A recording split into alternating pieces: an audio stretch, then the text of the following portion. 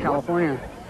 And we used to ride our bicycles in there, and we'd learn tricks. We'd try to duplicate what the skaters did on their on their skateboards. We did it on our bicycles.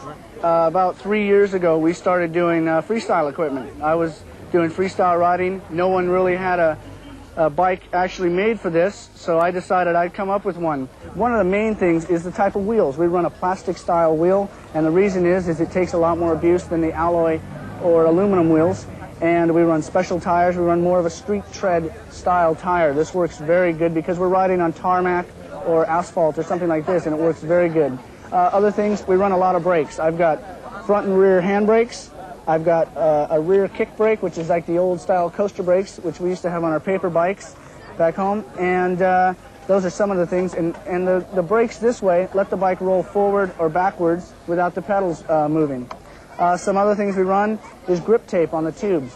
This works really good for doing trick riding. You put your feet on top, keeps your feet from slipping. Also on the seat here, I'm running some rivets, not for comfort, but we put our feet up here, and it keeps your feet from slipping. So anyway, these are little things we do to our bikes. A bike like this would retail for around $800 in the States, and we're selling these here, and they're not all this expensive. It just depends on what your taste is.